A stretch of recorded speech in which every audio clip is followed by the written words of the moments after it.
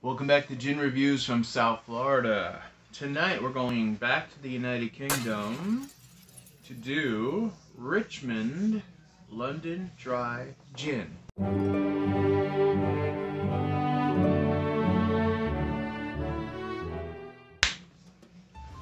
Alright, Richmond London Dry Gin is distilled in the Greenells distillery. We're coming in at 40%. The region is Europe, of course, United Kingdom. It's classic on the nose, and the base spirit is unknown. No, I misspoke. We are 100% grain, so corn is our base spirit.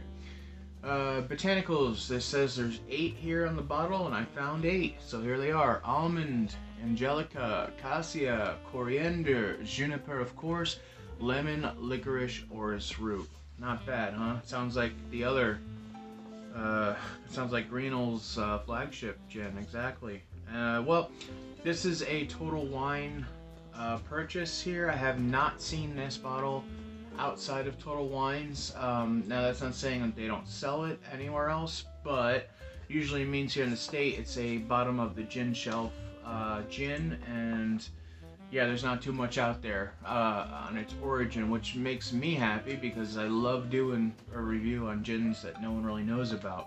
Here's the bottle right here. Not bad, it's pretty strong. On the back it says Richmond London Dry Gin, a unique blend of 8 hand-selected botanicals.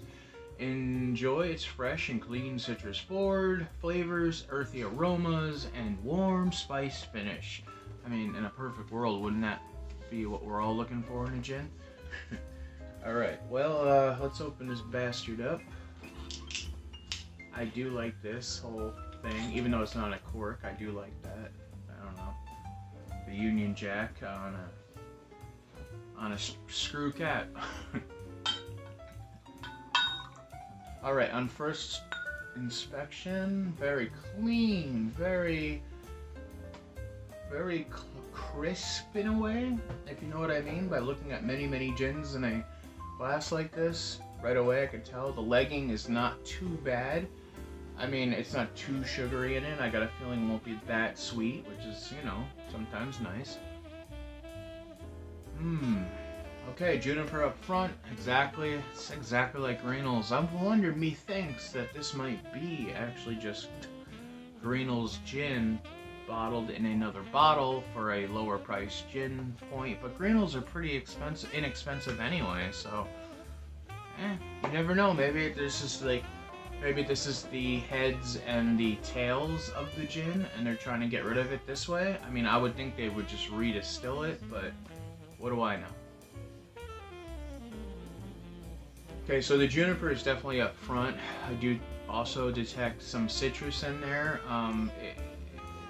It smells more like a lemon than any other citrus. And there is a little bite of a pepper note on the back end of this. Salute, huh?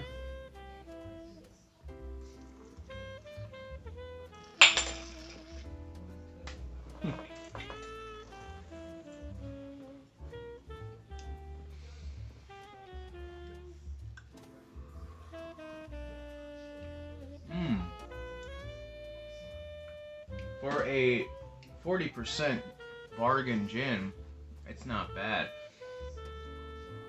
Not really a burn. I mean, from what the burn is, it's not really anything. That being said, though, it's very clean and very crisp. At the first travel, the juniper is right where you want it to be for a martini, for a gin tonic, for a court survivor, for a bee's knees. I'd probably stick away for a Negroni if you're trying to go that route with this gin. It's just, it won't hold up against the Campari and the vermouth as that. We're gonna do ourselves a nice gin and tonic. It's well deserved after a few pretty bad ones. Alright, so we're gonna do about 2.5 ounces of our Richmond gin, and to that, let me just, I'm gonna open up a new tonic. Alright, good. No problems there.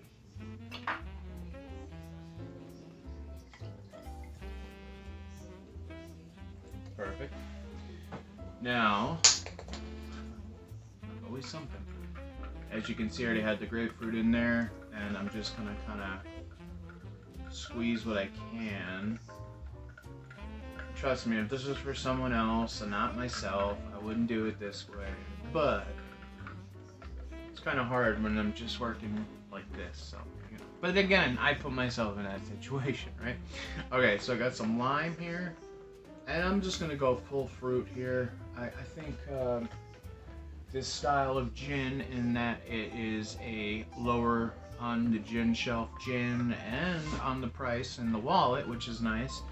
I find that just adding your citrus right away is probably your best bet. Got a little lemon here, because these gins are usually not, they don't have more juniper or more citrus or more heat or more floral. It's just pretty balanced. I mean, that's what they're striving for. I understand that. So, hey, salute. You to me, you to me, you to me, me to you. That's right. Salute.